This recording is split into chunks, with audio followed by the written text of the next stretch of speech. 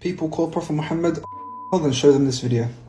Gee, I wonder why I keep getting tagged in this video. I'm going to be showing you with proofs from the Bible that Isaac married Rebecca when he was 40 and she was only 3 years old. Oh good, biblical ages, something I've studied extensively in the past.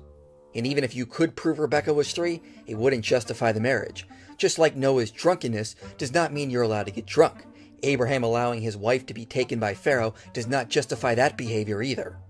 So in Genesis 17:17 it says, "Then Abraham fell on his face and laughed, and said in his heart, shall a child be born to a man who is 100 years old?" You already missed something there, but we'll come back to that later. And then in Genesis 21:5 it says, "Now Abraham was 100 years old when his son Isaac was born to him." Now in Genesis chapter 22, it explains the incident of Mount Moriah and when Abraham was informed of the birth of Rebecca, and shortly after this in Genesis 23, Abraham is informed of Sarah's death. Okay, two problems here.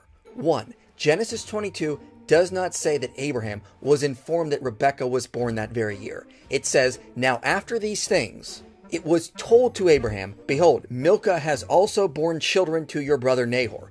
One of these sons was the father of Rebecca."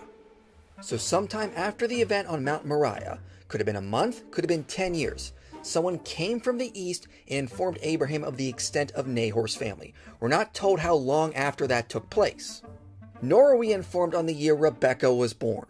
Second, Genesis 23 does not say Sarah died the same year of the incident on Mount Moriah. This is just the next big event that happened in Abraham's life. Furthermore, the way Rebecca is described in Genesis 24 does not indicate she's likely a 3-year-old girl. It says when Abraham's servant arrived that Rebecca came out with her water jar on her shoulder. Then she went on to give water to all 10 of the camels that were with him. This sounds like someone with the physical stamina of a much older age.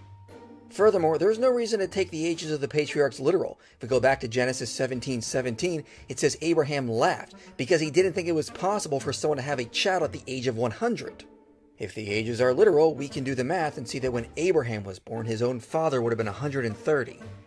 Abraham's own response in Genesis 17 indicates the ages of the patriarchs are likely symbolic, and this fits with the cultural context as I discuss here. The Israelites were likely giving symbolic numbers to the ages of patriarchs to give them more honor.